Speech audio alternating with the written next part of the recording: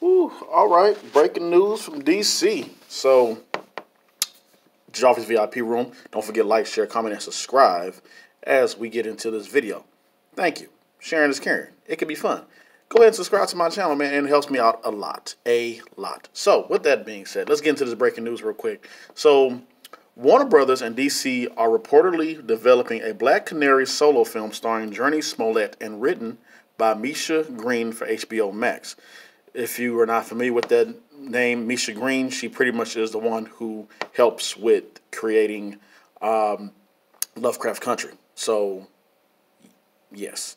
So DC is setting up a few projects at HBO Max to help grow the streamer's exclusives. A Batgirl film is in the works with Bad Boys for Life directors Adil El Arbi and Bilal Fallah. Leslie Grace is set to star as Barbara Gordon. Shout out to her. Sorry if I butchered those names as well. And it goes on to say Angel Manuel Soto's Blue Beetle.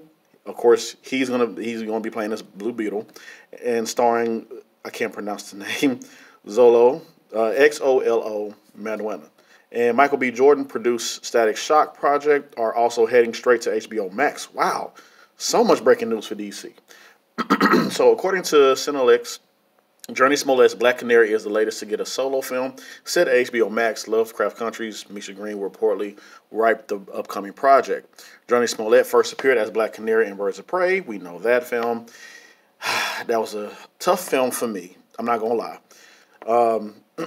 But, you know, hey, I think she was one of the bright spots from it. So DC's film official synopsis. You ever hear the one about the cop, the songbird, the psycho? Okay, that goes into her whole little, thing that she was talking about. So what do you guys think about Jurnee Smollett reprising her role as Black Canary? I liked her as Black Canary. I know some people might not like it because she's Caucasian in the comics. In this one, she was black. I mean, hey, I know that's another thing right there for some comic book goers. But the other thing about this is that, do we really need a Black Canary, standalone project? I want to get you guys' thoughts on that. Are you going to like it? Are you going to watch it?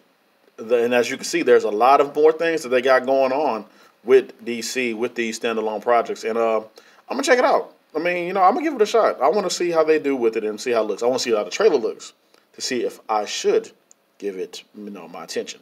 And I'm pretty sure I will because I like Jurnee Smollett. She's a very awesome actress. So go ahead, like, comment, share, and subscribe. Click that bell button to get notifications get notifications whenever I upload more content. So you guys be safe out there.